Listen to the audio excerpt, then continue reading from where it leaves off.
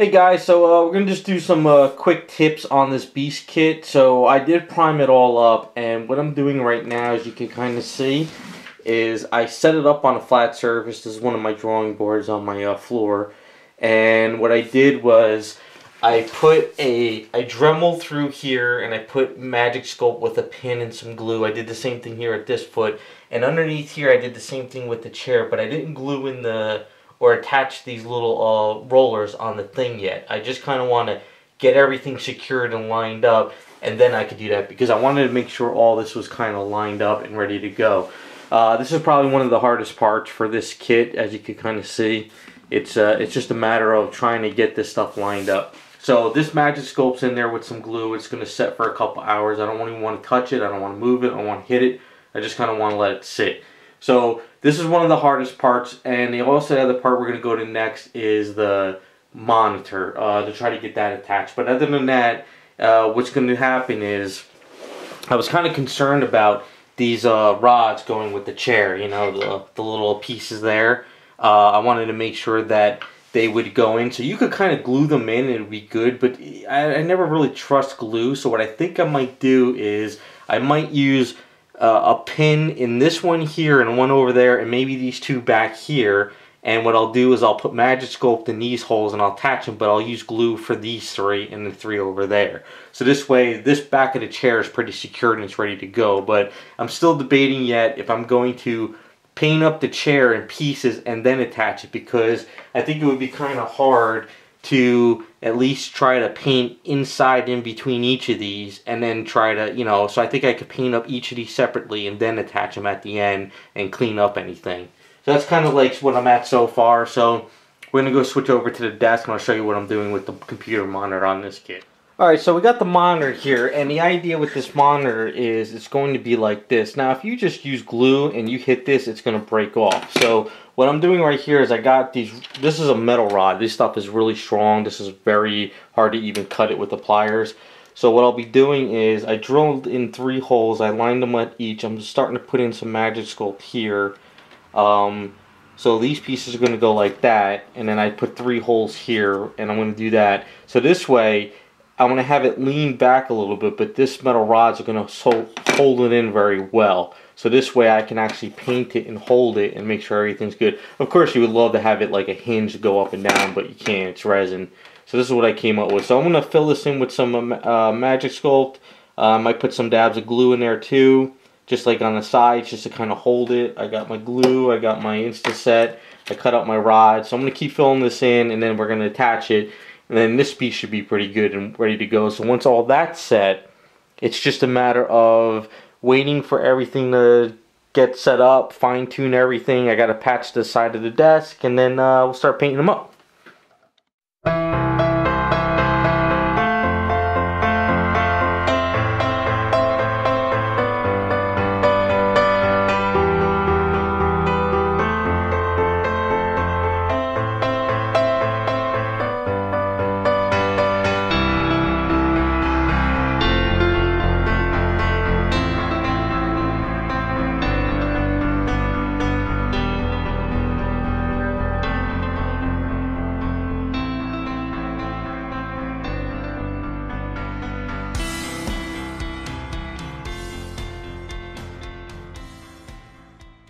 I'm going to be placing the little wheels underneath the beast chair, and just to give you guys an idea what I'm doing is you can kind of see I dremeled out on each thing, and then I also dremeled out a little notch.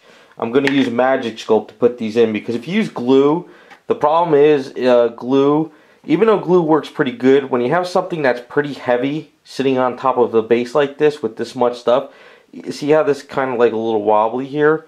The glue, if you kind of hit this, the glue can crack. Now, if you're gluing something where, you know, like an arm into a statue, and you're not really having anything that's like heavy on that item, the glue works fine. But when you have something like this, it makes me a little worried.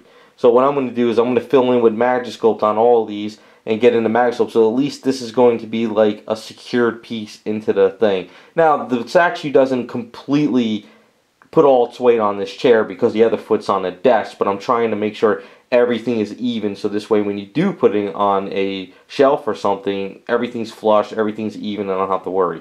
So I'm just going to fill all these in, and then we'll get a plate.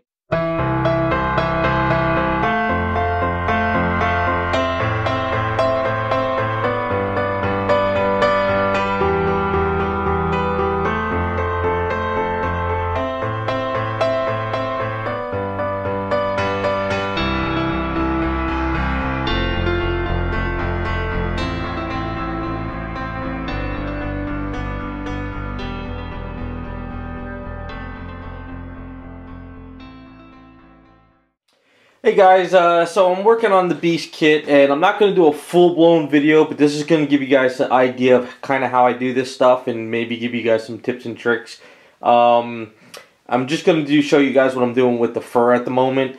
Really not going to go too crazy with, you know, the video, but as you can see, I'm looking at the Beast here, and I'm trying to match up the color and everything in here. So what I did with the kit is I did a full-blown enamel color paint up of it in the garage. So I primed up the kit, and then I used this duplicate color just to give a nice good blue seal, and then this way it helps me with any you know, stuff that maybe I miss underneath. And then I did some black shadowing, and I'm kind of toying with some colors and stuff. So at first I was using this color here, and you can see it's over here in the thing, and it's too, I really don't like this color too much. I can't figure out really what's in the color. It's too much of a blue, and then when you lighten up with white, it's kind of, I don't know, maybe it's too much purpley, I guess, color. Whereas this blue right here, this Pia Formula 3, is kind of like the perfect blue as the darkness, and then mixing with the white, I'm getting the color as I want with the screen. So I'm kind of picking it up and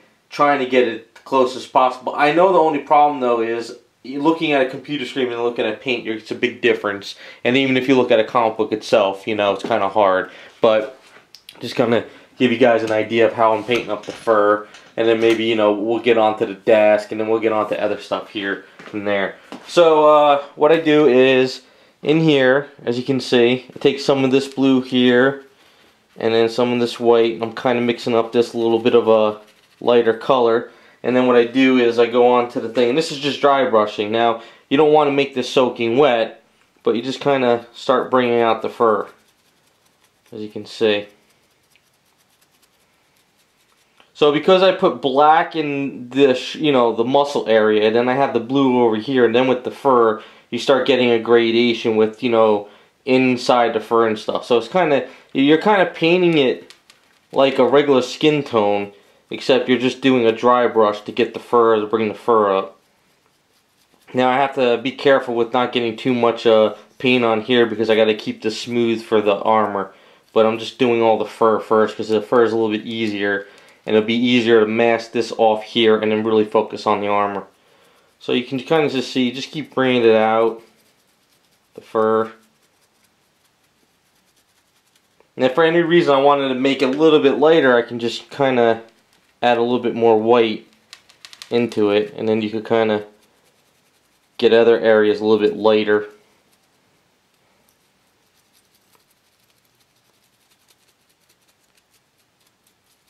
It's just a dry brush technique. It just kind of, you're just hitting the area, so you're getting all that fur. So you can see the difference already between the two, just by doing that. Just a little bit closer. So you can see you're bringing out all this fur. And then, you know, this is all dark black in here. And this is a blue here. So what we'll do is we'll mix up some more.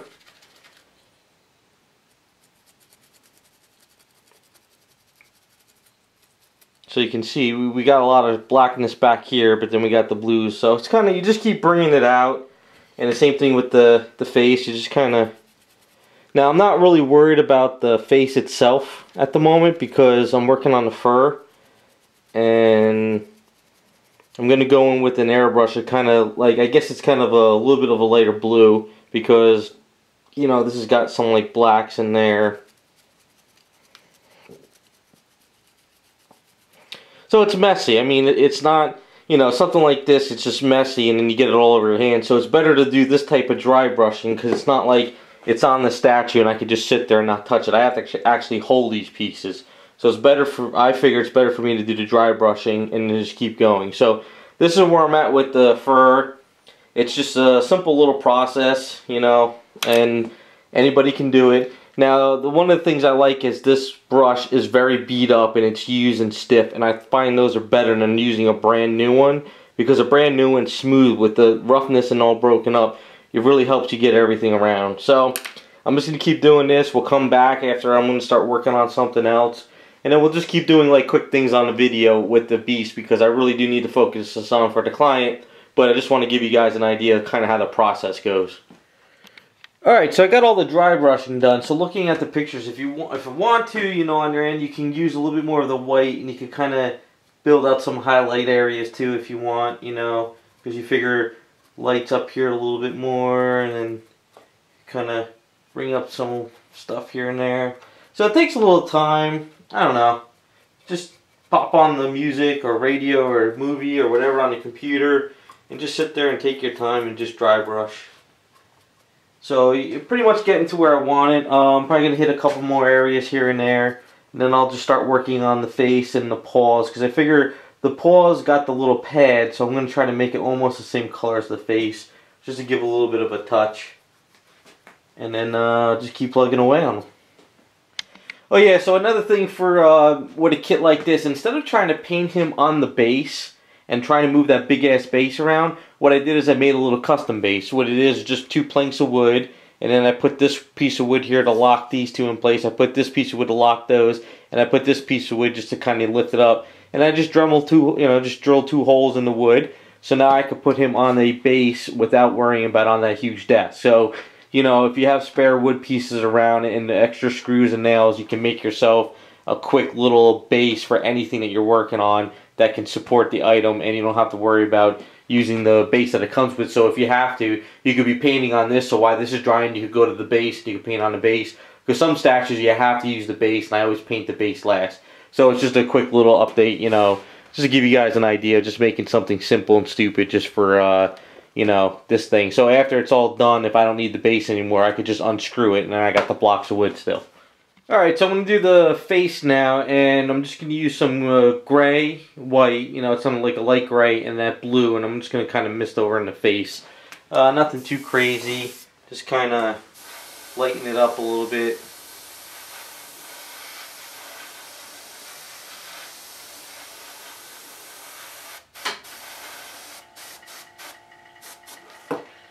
Give him a little something. I'm going to come in with the paws too, so you can see on the paw areas. Kind of give a little lightness to the paws.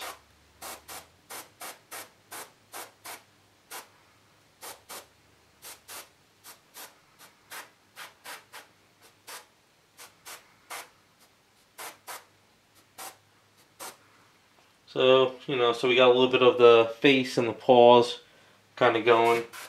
And then after I get that done, I'll just detail it up a little bit.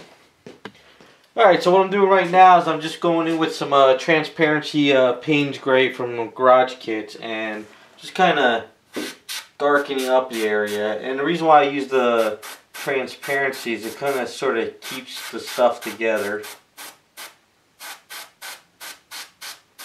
I'm kind of shading around the face a little bit here and there, getting the eye sockets a little bit darker.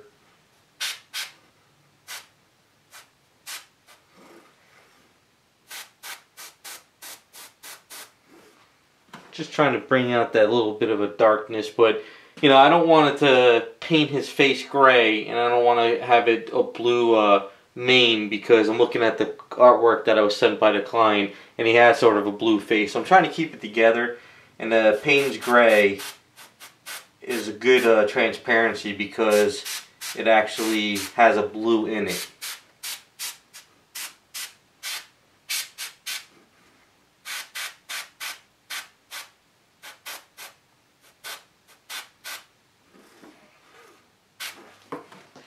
So just getting that face built out a little bit more of a darkness, because once you put the teeth in there and everything, it'll start coming together.